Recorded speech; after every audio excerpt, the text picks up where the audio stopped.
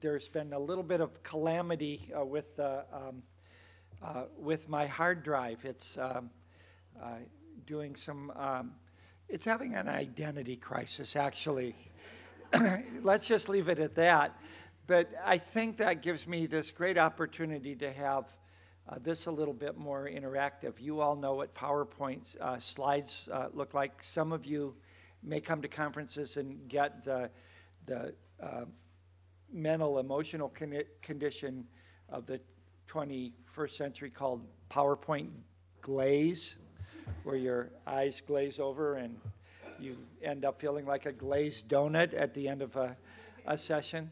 So I'm going to make this more interactive, and I don't mind that at all. So while we were doing a vasectomy on my little laptop computer over there, that's all behind us now, and we're just going to have fun with what we're doing. I want to start out with a blessing prayer to you, because I think when we talk about using food to connect us, we're not just talking about a head exercise. We're talking about a heart and mind exercise that's part of the theme of this conference. And so it comes back to what values we want to see embedded in our food system. And so bear with me while I read this to you. It's up there, but I think sharing it as an oral piece is worthwhile. And now let me see if I can make this move, or am I just messing up computers everywhere today? How is that not moving? There we go. There we go. This is called a terroirist, not a terrorist manifesto. So again, don't tell Homeland Security on me.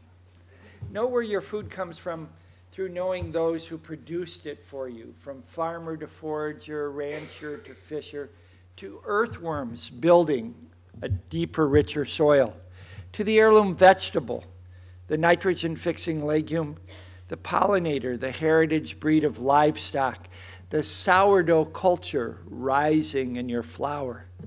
Know where your food comes from by the very way that it tastes, its freshness telling you how far it may have traveled. The hint of mint in the cheese reminding you what the goat has eaten.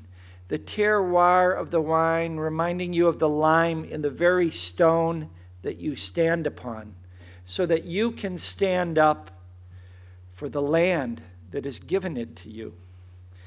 Know where your food has come from by ascertaining the health and wealth of those who picked and processed it, by the fertility of the soil that is left in the patch where it once grew, by the traces of pesticides or lack of them found in the birds and the bees there. Know whether the bays and shoals where your shrimp and fish once ran were left richer or poorer than before you and your kin ate from them.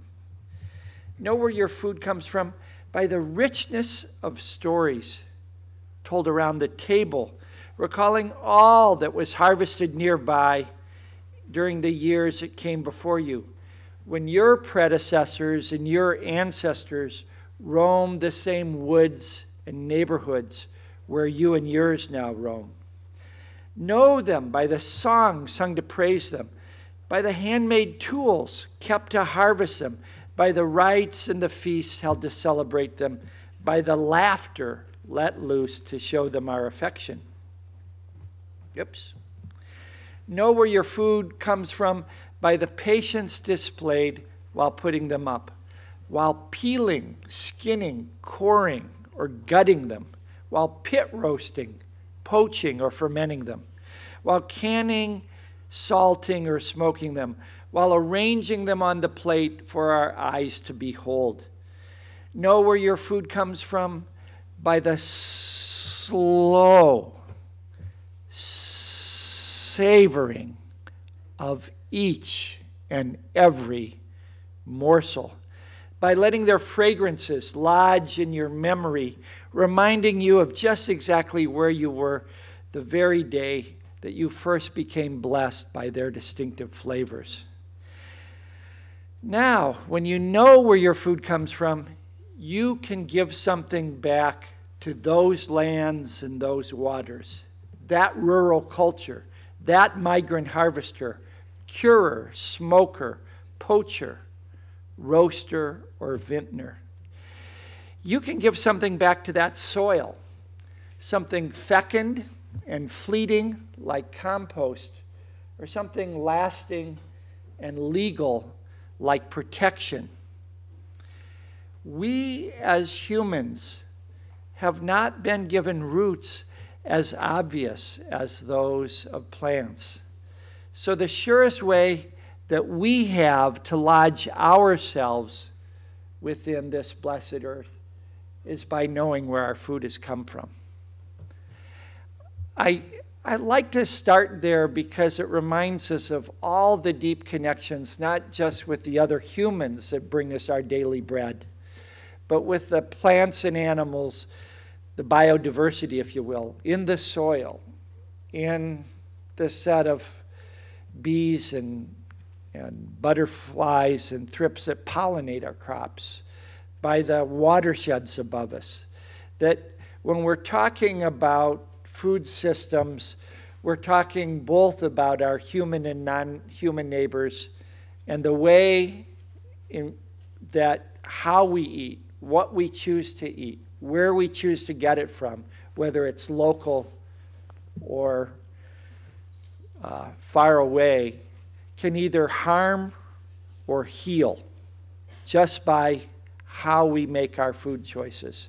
We can make the world better, or we can continue to deplete the world by how we choose to eat. Each of you has this incredible power in changing the world every time you sit down to eat something. Monsanto does not have control over you. Cargill does not have control over you. You have the power to drive them out of a market and create new markets that are consistent with your values, that could ultimately marginalize them. Or you have the power, or abdicate the power, to let business as usual in agribusiness control how the world works. And I'm going to say a statement that I think is outrageously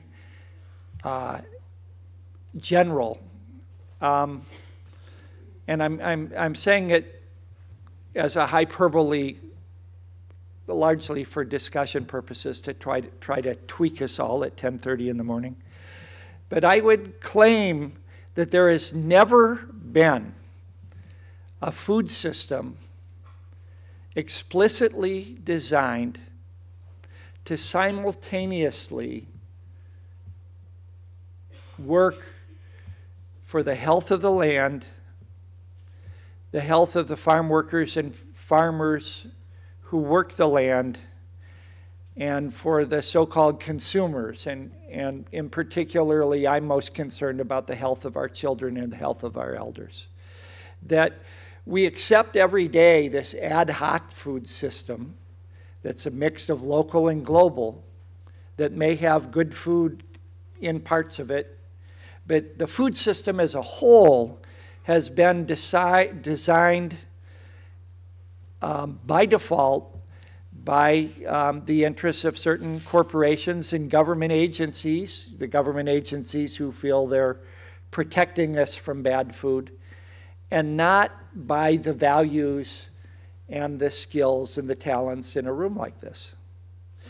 And I would say that rather than blaming Monsanto or Cargill or the American Farm Bureau for the deficiencies of that current food system, we have to take responsibility for making it right, and our education systems have to take responsibility for the fact that we've never trained any of us here, maybe Molly's the exception, I don't know, to think of ourselves as designers of food systems, co-designers of food systems.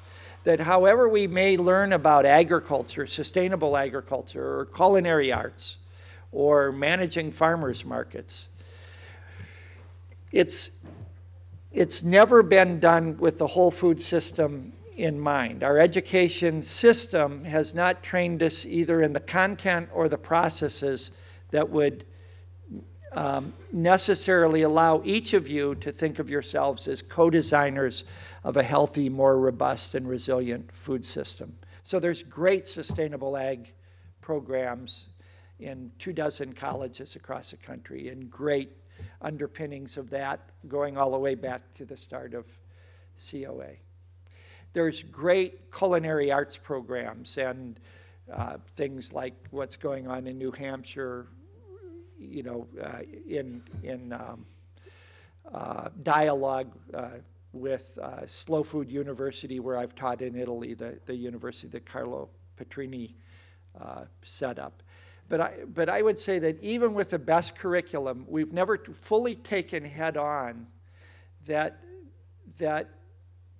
our goal should not just be to train farmers or food activists or urban food justice advocates, but co-designers of a more just, resilient, and sustainable food system. We don't think of it that way. There's more work being done in architecture schools on participatory design of buildings than there is in agricultural land-grant colleges on participatory design of food systems. We don't think as a food system as a designable entity almost. I mean, that's the trouble. So the irony with that is that by minimum estimates, 20% of our carbon footprint of Americans has to do with the production and transport of food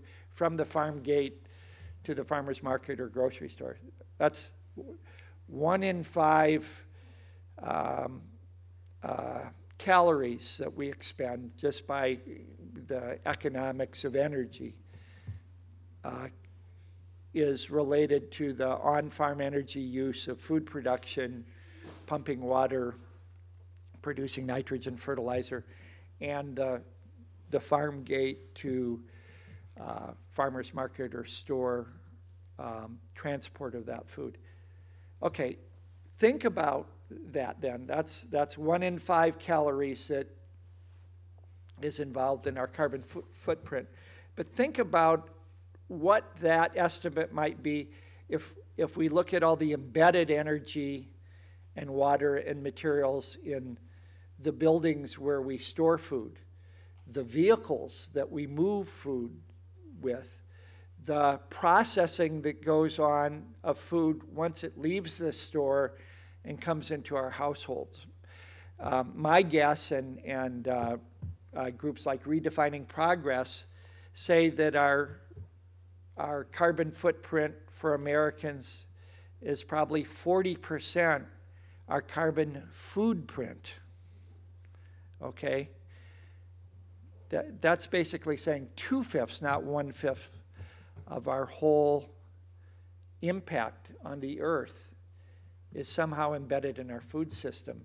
And yet even in things like the Institute for Global Sustainability at Arizona State University, where we have this marvelous university president who says we're going to make this the biggest sustainability university in the world. I've never got quite that connection between big and sustainability, but aside from that, like sustainability is a growth industry, it's kind of a paradox to me.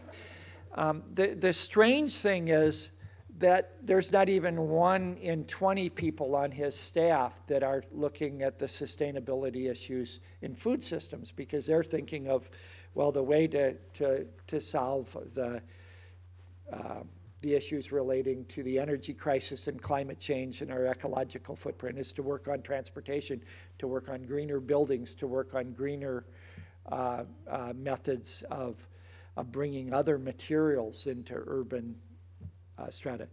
I would argue that the biggest thing that we can do to mitigate and adapt to climate change is through the food connection.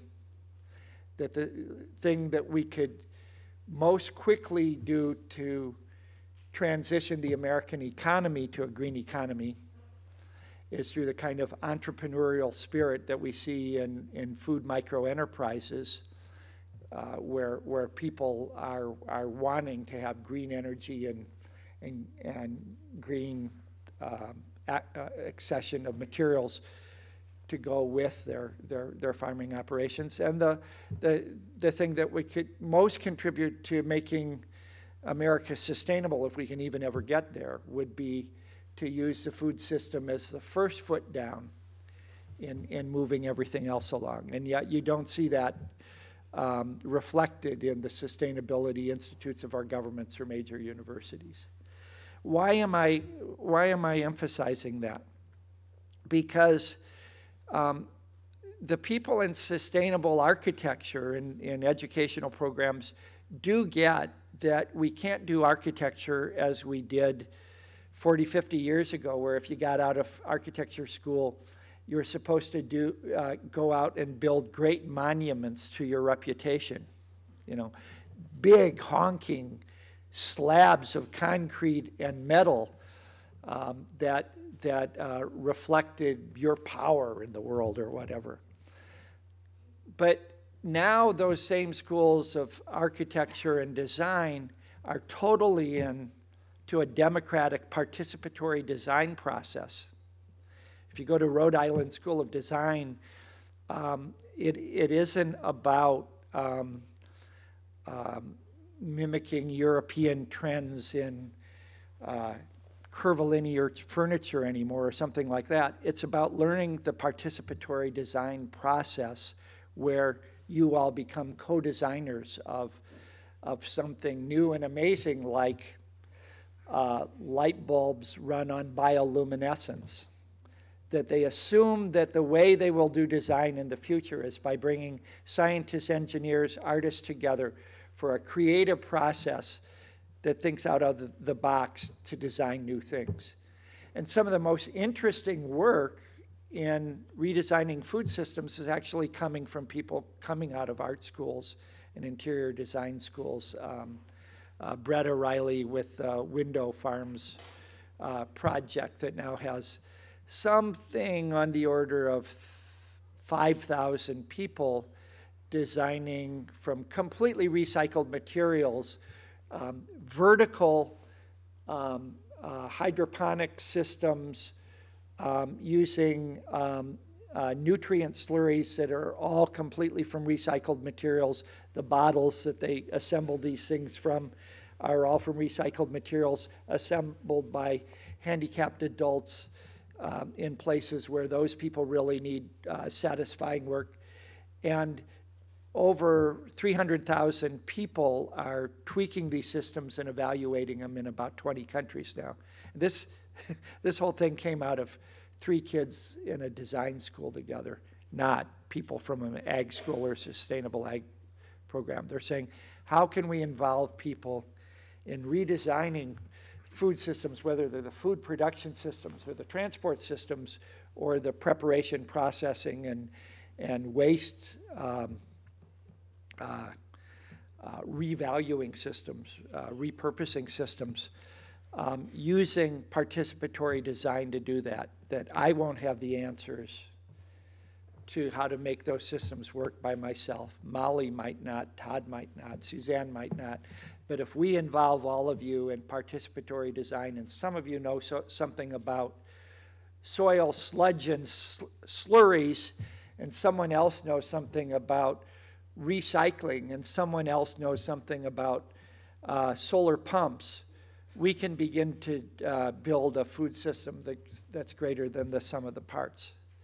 So I don't think we're teaching students at most liberal arts colleges, so there's a better shot at that, of that kind of cross-disciplinary teaching in liberal arts colleges, and certainly not in our ag colleges, to look at food systems that way. Even Wes Jackson, one of my heroes growing up, is redesigning an agricultural system to perennialize it, but he doesn't go there in terms of the overall food system. So if he produces a perennial grain, as now I've eaten some of his stuff and made pancakes out of it, and it's okay. But will it go into a food system that is just as flawed as the ones that annual grain goes into? So he's worked on redesigning the food production system, but that's just one small part of the entire system. So let me talk about this participatory design and what I think our educational institutions need to repurpose themselves with food as a metaphor, galvanizing issue, and I think whole body, whole senses, whole mind engagement with food as a way that we move our institutions along to something that they haven't been before. First of all, we need to train people equally in process and content. That if you go to an ag school, it's almost embarrassing to talk about values in a class. It's like, you know, so I farm about 20 acres, 4 of that an orchard on my own land, and then we're going from about 12 acres to about 16 acres with heritage grains like what Amber Lemke and other people are doing in Maine with the Somerset Mill. And so I'm around a lot of farmers and ranchers, and I co-farm with a rancher. And to talk about the economics of what we're doing, even though we're both putting in money weekly to get this heritage grain co-op off the ground, it's almost as embarrassing for him to talk about the economic viability of farming and ranching at this point in time as it would for me to ask him about his sex life. Farmers just don't go there. They don't talk about whether they're making any money or losing money, because most of them are losing money, any more than a religious conservative would ever, talk about something about their intimate life. It's like off the topic line. Where I'm pointing that out is that farmers, our ag schools train people to be farmers and ranchers with a content-oriented curriculum that has very little to do with the kind of values we're talking about this weekend, or virtually nothing about democratic process. A third of the people graduating from ag schools today may become extension agents, do international development work or whatever, and yet to talk about things like the design process, the democratic process, the political ecology of food, the pressures from the outside that impinge on any local food system, so that even though you may be producing maple syrup in Maine or Vermont, the whole context of maple syrup is still shaped by everything that's happening with any sugar product in the whole world. Vermont is not an island. We never get to that stuff. The content is defined as technical content. You don't go to values, you don't go to democratic process. So I think we need to begin to train people who are as comfortable in learning new content, biochar and how you do integrate it into soils, or effective microbes and what they do in soils, or water harvesting. That's a key issue where I live, because we have less water than you guys have warm days. The point is that there is content stuff that we have to master, but just as important is to talk about the values and to talk about the process of participatory design to change our food systems. Not only why we need to do it, but there's no heroes anymore. The hero, if there's a hero in food systems, is the community, not individuals. We don't need another Wendell Berry, Wes Jackson, Fukuoka, Bill McKibben. We need communities, not individual heroes. We don't need another Frances Moore LePay like we needed her 30 years ago. We need everyone in a community to step up to the plate. The chances are that those of you who are students here, probably 1 to 2% of you will ever become farmers. And yet most sustainable ag programs at experimental college and liberal arts colleges, if they touch on these topics, it's through a sustainable ag program that sort of assumes you're training farmers. If more than 1% comes out of a school like this, that's great. It could be that this next decade it'll be 10% of the students engage in farming or orchard keeping or aquaculture or community gardens in some way or the other. But what I'm getting at isn't that I'm putting down training people to be farmers, but there's about 10,000 other niches in a food system that we need to train people for. We need to train people to be enlightened dumpster divers. We need to train people to be pie makers. We need to train people to deal with the 50% of American food production that ends up as waste. Read this book, American Wasteland, that Bloom just put out. 50% of everything that we plant in the ground either ends up as waste in the field, waste in the processing room, or waste in the back room of a grocery store, even before it gets to our houses. So we could feed twice the number of people that are going hungry in America now, just off the waste that is inherent in our food system now. And some communities have taken this on. It's a fine in some communities now to throw in compostable materials with other kinds of solid waste, that you have to sort it out or you get fined. And even that serves not only as a disincentive for wasting that much stuff to begin with, but you're bringing it back into the soil. So what I'm talking about here is historically we've trained, goofy crap like women get to go to the home economics departments. That was the old land-grant college model. And the guys get to go over and become agronomists and learn how to plow the hell out of the soil. Okay, instead, what we need to be training is men and women as farmers market managers, as policy wonks on how to change our state and county and federal policies about food and food waste and land stewardship. Techie geeks that are not just being trained in the computer science or computerized design, but are being trained to help us use computer technologies to track the energy and material flows through food systems. We need to train people to be food hub managers, to aggregate food and distribute it equitably. We need to train people as food justice activists and even food justice mediators, because not everyone in the food system sees what's happening there in the same way, and some people are more disadvantaged than others. We need to have food systems designed so that food justice is in mind. And let me bring up that topic, because I live in an area that I live 12 miles north of Nogales, Arizona, and Nogales, Sonora, which may seem pretty remote to you. You may never heard of Nogales.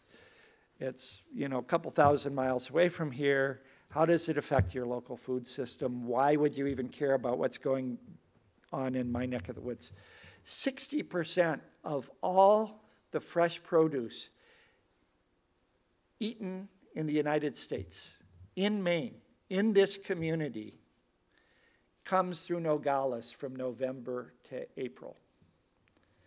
That we have been outsourcing food just like we've been outsourcing the production of Ford cars for 50 to 100 years, so that virtually all the tomatoes, peppers, cucumbers, eggplants, and a dozen other things that are eaten in every school cafeteria in the United States, even in the communities that have gotten themselves up to 30%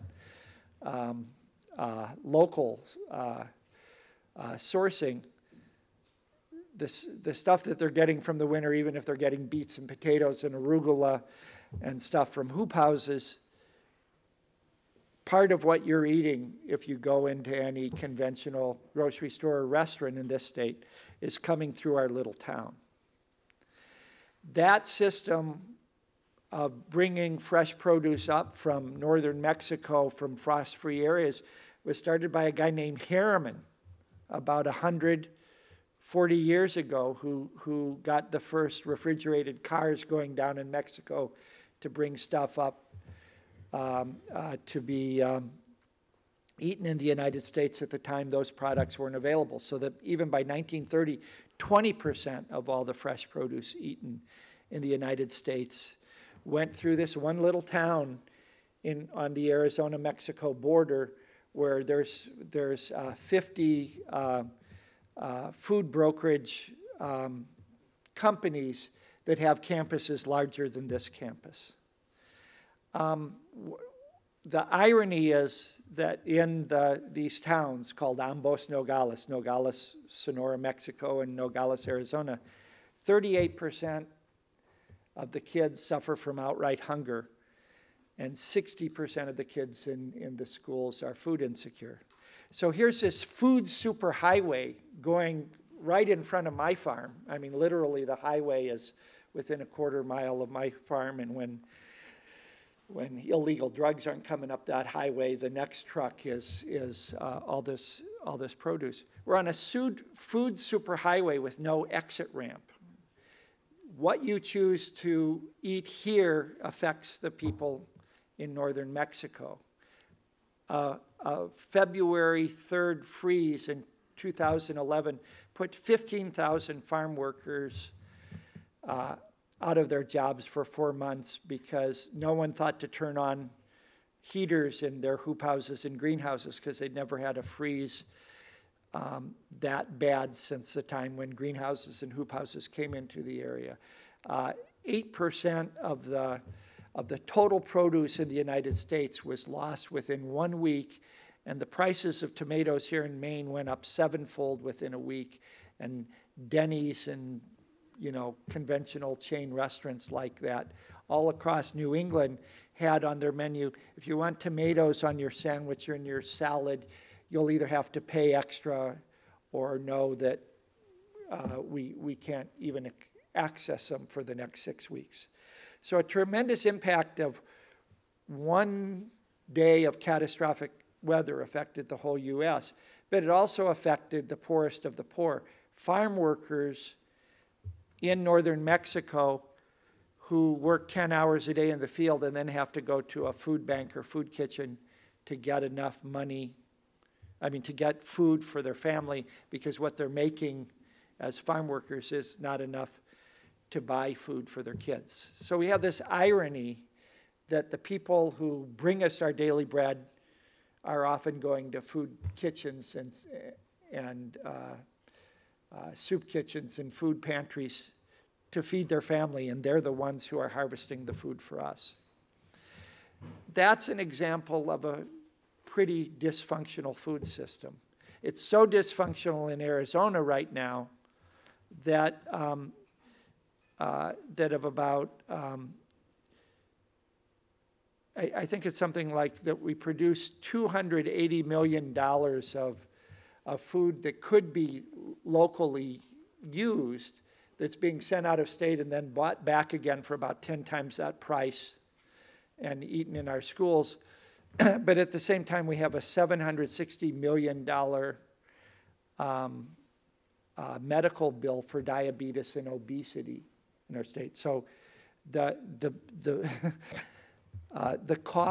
medical cost of having people with poor diets is about 2 to 3 times the production of food that could easily enter and be absorbed by the local market.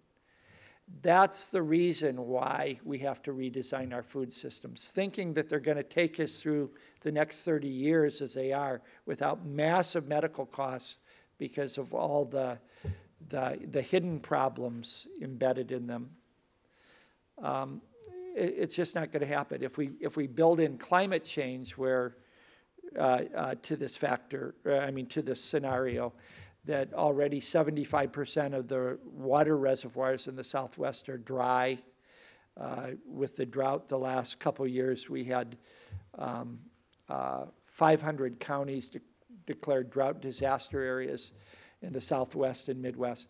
If those kinds of things get aggravated, that whole system, however flawed and imperfect it is now, will simply collapse, because there'll be no water for the Western Mexico vegetable production or for the stuff in the Southwest. So we have some real good incentives right in front of us to redesign these systems. What would a local food system or regional food system that functions, that's redesigned in a participatory way, look, smell, and taste like? That's my homework question for you. I literally want each of you to put on a piece of paper, and maybe we can put these on a wall. Give us one image, sensory image of taste, fragrance, texture, appearance, of what a healthy food system that's good for the land, good for our kids, and good for our local economies would taste, smell, or look like. The kinds of things that I see going on in our area, and I know there's parallel things going on in this area. We don't have much state or federal funding coming into Arizona and New Mexico to help us with this redesign. Most of it's coming from grassroots efforts like the ones that many of you are involved in. But let me just give you some statistics of what's happened the last 10 years since the so-called local food movement really ramped up in Arizona and New Mexico. The number of new producers, direct marketing, heritage foods, like the kind of beans that you have around here, or the kinds of heritage apples that Todd was talking about. The number that are direct marketing those enlisted on localharvest.org. 58 new producers in Arizona, 35 in New Mexico. The number of new farmers markets, 72 in Arizona, 63 in New Mexico. The number of new community-supported agricultural projects, again, this is in 10 years, 29 in Arizona, 25 in New Mexico. The number of restaurants featuring local foods on their menus, 33 in Arizona, 43 in New Mexico. The number of urban farms and homesteads, this whole other part of the food system. It's not just a rural thing anymore. It's an urban thing too. 24 urban farms in Arizona, 15 in New Mexico. Forbes magazine says that 1 in every 5 servings of fruits and vegetables that we'll get by 2020 will be coming from urban production rather than rural production. So it's just as important that we work on urban food systems, in part because it heals this terrible urban-rural divide that we've had, where prior to the last 10, 15 years, only rural people were thinking about where our food comes from, and urban people were enjoying it. Now it's that there's this dialectic happening between farmers on 400 acres and farmers on 8 acres in a city. That kind of interaction is going to keep America from drifting off and devoluting into 1,000 different kinds of tea parties. If we have urban and rural people engage with one another and seeing each other's needs and aspirations, I think it will do political healing, not just food and health healing in this country. So the point I want to get across is that I'd like each of you to think of yourself and the rest of your life as being engaged with your neighbors and people from different backgrounds, walking across the aisle. If you're a Republican, being engaged with Democrats. If you're a religious conservative, being engaged with people who can't even describe what their spiritual values are in a way that you understand. That all of you together think of yourselves as co-designers of new food systems that explicitly aim for land health, human health, and economic health simultaneously. Americans have some very bizarre flaw compared to other people in the world where we have time holding multiple things in our head at the same time.